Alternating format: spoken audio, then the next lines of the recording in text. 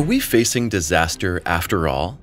NASA experts had actually given the all-clear for the asteroid Apophis and calculated that it will just miss us in 5 years. But now, in the context of a new study, Canadian astronomer Paul Wiegert has come to the conclusion that the 350-meter large boulder could still change its trajectory and take an unfortunate detour.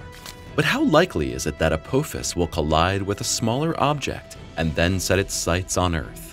What would be the consequences of this worst-case scenario?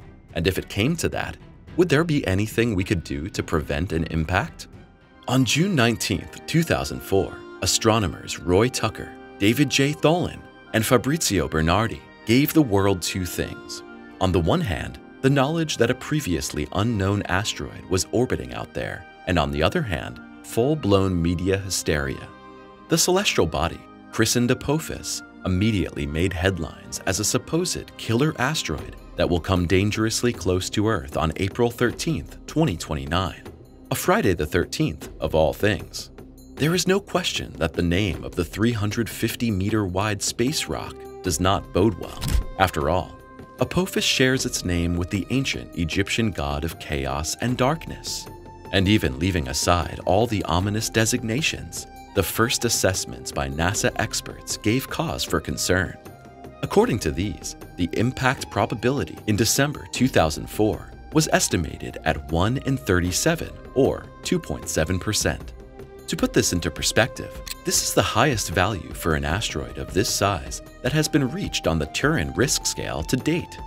And indeed, the corresponding impact probability at that time not only referred to the year 2029, but also to the years 2036 and 2068. We probably don't need to mention here what the media response was in the face of these forecasts. But today, 20 years later, the journalistic and astronomical tempers have long since calmed down again, and as a result of detailed follow-up studies, it's now considered impossible that Apophis will crash into Earth in 5 years.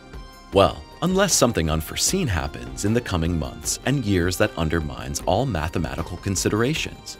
But more on that in a moment. What is certain, however, is that the impact of Apophis would probably not conjure up a global apocalypse, as did the asteroid that brought the end of the dinosaurs 66 million years ago, because the object is simply too small for that. Unfortunately, however, it's also clear that the consequences of a hit would nonetheless be enormous.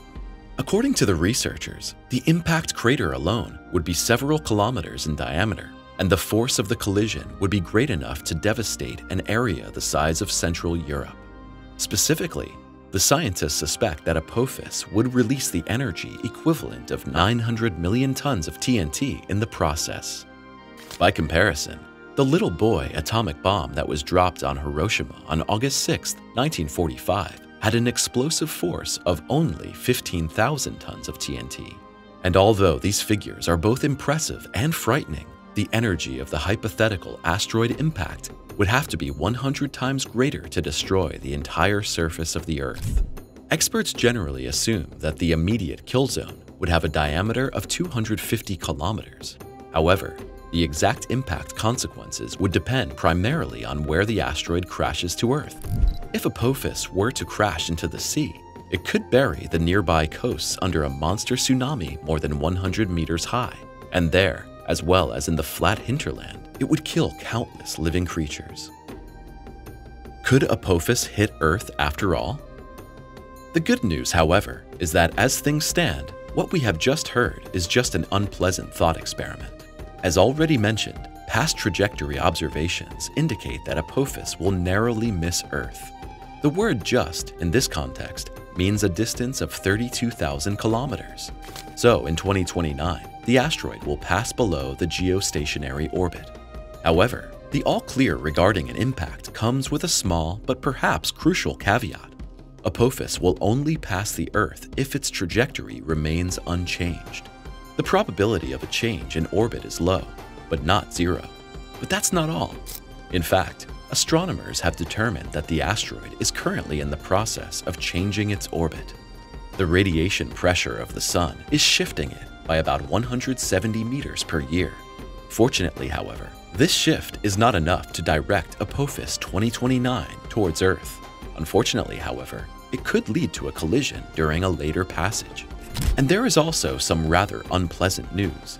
Even the best current projections cannot rule out the possibility of Apophis being hit by a smaller asteroid. Canadian astronomer Paul Wiegert from the University of Western Ontario explains that such an impact could transfer enough momentum to fatally divert Apophis. NASA's DART mission impressively demonstrated how a celestial body can be diverted in such a scenario. As part of the mission, the DART spacecraft took on the role of a flying battering ram and thundered onto the surface of the 165-meter-wide asteroid moon Dimorphos. But while this literal diversionary maneuver was nothing more than a cosmic test alarm, such a push in the case of Apophis could possibly have serious consequences. When it becomes dangerous for us. As already mentioned, the deflection of the asteroid was recorded in 2020, and in view of this, one might think that the experts would be well advised to keep a close eye on Apophis.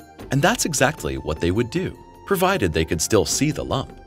In reality, however, Apophis has been out of our earthly view since 2021, and it will not move back into it until 2027.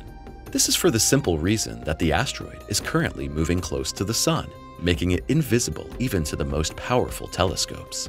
So what happens in the meantime is uncertain, and we won't know to what extent it has changed its orbit until a maximum of 2 years before its flyby. Fortunately, direct observations are not the only way to assess the risk of deflection. Using a model simulation, Paul Wiegert has analyzed what exactly would have to happen for Apophis to pose a danger to us after all. The astronomer's first task was to determine the potentially dangerous size of the battering ram asteroid.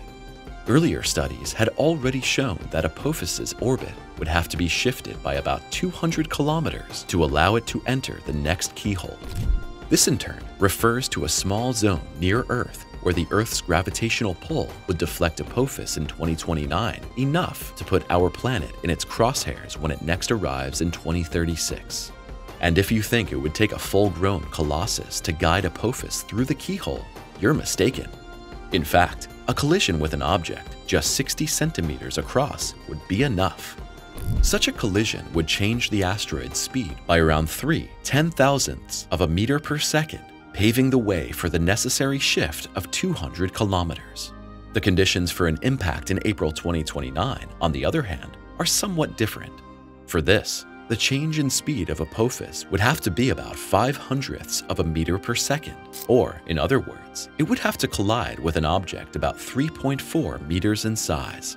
For us inhabitants of Earth, it is somewhat relieving that the mere collision alone would not be enough.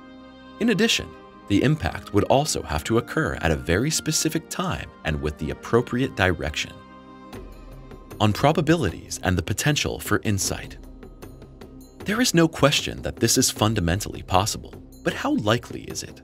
Well, in this regard, Wiegert points out that about 140 60-centimeter wide objects hit the Earth every year, while there is only one object with a diameter of 3.4 meters.